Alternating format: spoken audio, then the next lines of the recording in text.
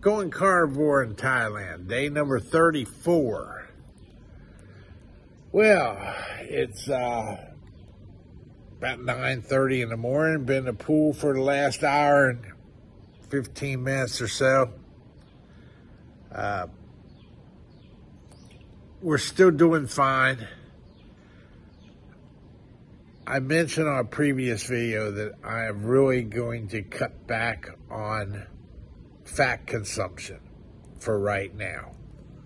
I don't know if that's the right thing to do or not the right thing to do. But everybody says, well, carnivore diet, you burn fat. Well, I believe you. But perhaps I want to burn the fat that I'm carrying around on my 2 feet, other than the fat that comes in a steak. So everybody says, well, go on the beef, bacon, butter, and eggs diet. Well, bacon, you don't get much more fat than in bacon. Beef, that's fine. Eggs, that's fine. Butter, I cut out my coffee.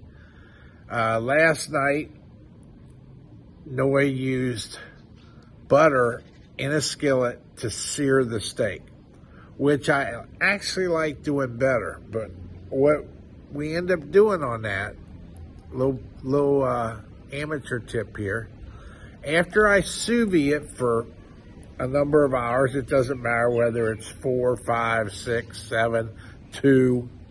It'll be done in 2 for sure. But will it be as tender as if you did for 6? My experience says no. That it renders the beef a little bit easier to chew, a little bit more tender, and tastes delicious.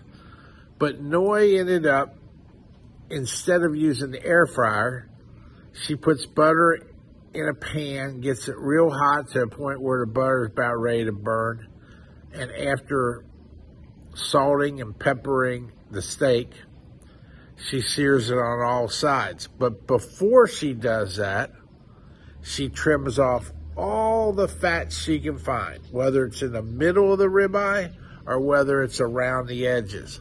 Just trim that off. I told her if she wants to eat it, she can eat it. If not, we can just keep it for fat or whatever you want to do with it. Or we can render the fat, I don't know. But the big thing is, I don't want the fat. Not right now. I want to really try to maximize weight loss. And if all the doctors like Dr. Berry and everybody that I listen to who say that, the carnivore diet is supposed to be burning 2 parts fat to 1 part protein, or you're supposed to be eating 2 parts fat to 1 part protein.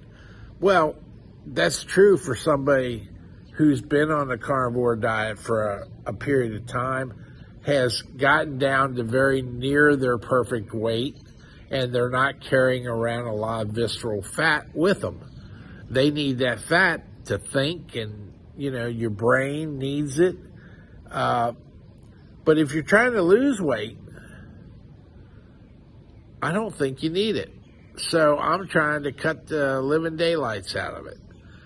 I'm using the chicken tenders as a snack. There's virtually no fat in them.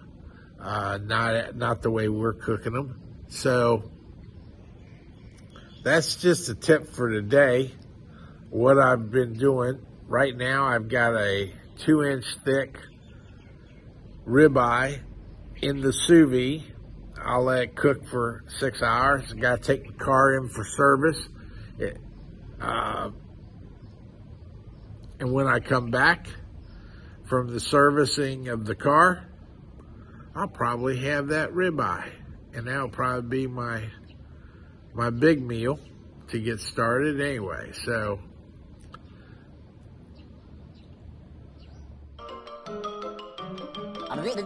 that's all, folks.